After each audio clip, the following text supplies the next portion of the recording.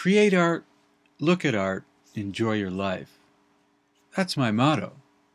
And actually, createlookenjoy.com is the URL of my website.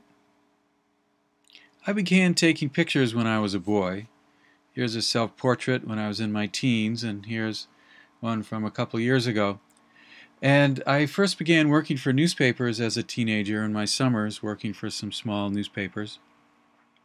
And I just wanted to show you sort of my evolution, that I started off as a photojournalist and I continue to do photojournalism, but I also have developed an abstract photographic vision and work as an artist as well. So in the mid-'80s, after I graduated from Stanford University with a degree in international relations, I began working in Boston for some freelancing for local magazines and newspapers. And I love music, and at the time in the mid-'80s, in my mid-20s, I was covering a lot of the hip-hop and rap scene in the Boston area, and I had a big chance to go down to New York City and photograph Run DMC, just when they were starting to make it big on the national stage. But I wanted to break out of just Boston area, break out to the national stage, so I took a trip to South Korea in 1986. And this is one of my favorite pictures. It's a South Korean elder, and based on my studies of communication and intercultural communication at Stanford, I knew before I took a trip to a country foreign to me, I need to study some of the language, study some of the history, the culture, the politics, so I'd be an informed photojournalist. And of course I learned some Korean, and I saw this man and I approached him and I said, "Shajinul chikasunika," which is, as you might guess, "Can I take your picture?" And he sort of pulled himself up with this prideful stance, and it was his way of saying yes. So I just really, it's one of my favorite pictures. One reason I went to Korea is that the opposition to the dictatorship was heating up, and the Olympics were coming, so there was a lot of worldwide interest in the country. So these are some riot policemen, and with the pictures that I took on that trip in '86, I got into a photo agency that represented me to magazines like Time and Newsweek, and here's the New York Times magazine, and I began to be published in magazines around the world. This picture here was taken in the basement of the White House, right off of the War Room. This is the National Security, where the National Security Council is, the Situation Room. Went back to Korea in '87 with my hat, wearing a gas mask and a helmet to cover the riots and the social change. It was amazing. I witnessed history.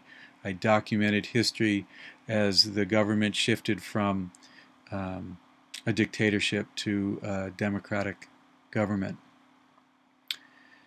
Had a big coup during the campaign in '88, or after the campaign. I had photographed one of the candidates' wives, Kitty Dukakis, during the campaign, and after the campaign some of her struggles with alcohol and drugs came out, and one of my pictures, I was in the little airplane, a little jet, flying around with her as she was campaigning. I was working for a British publication.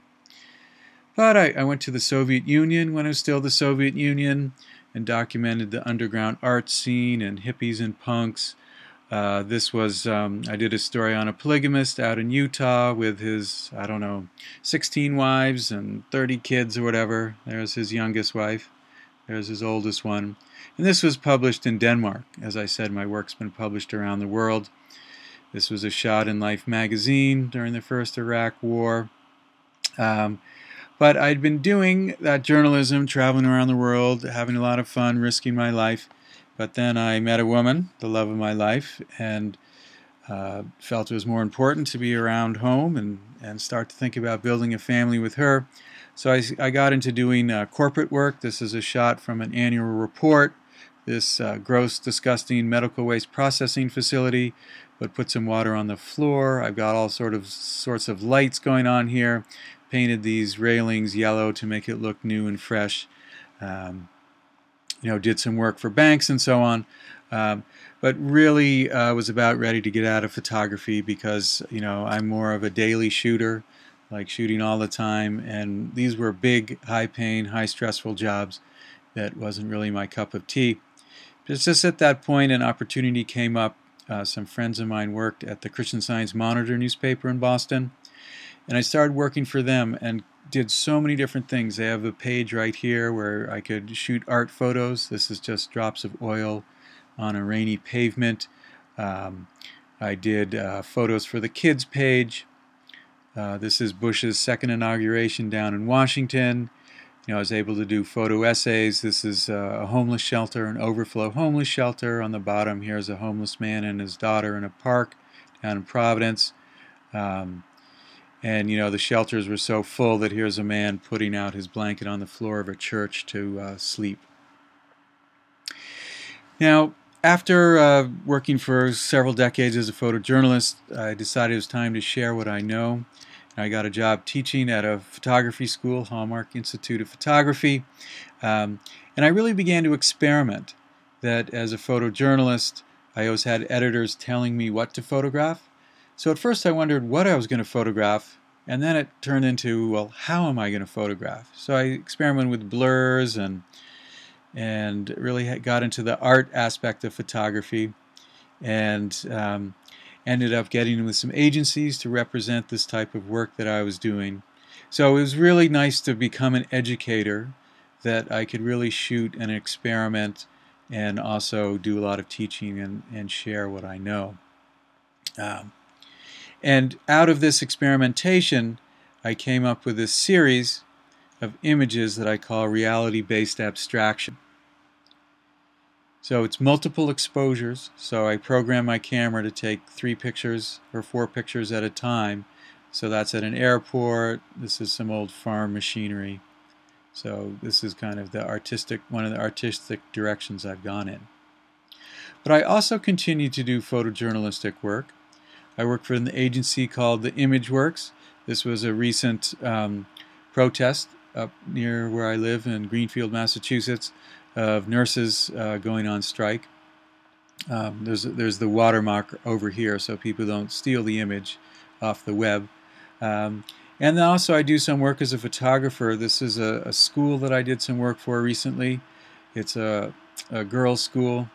And, so in a sense I'm shooting in a photojournalistic style, capturing moments, a natural feel to the picture, but working for a school and not out risking my life.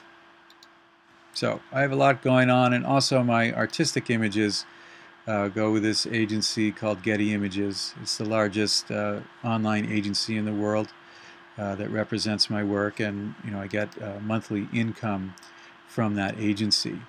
So keep in mind while you're working away, studying, my motto, that idea of create art, look at art, enjoy your life,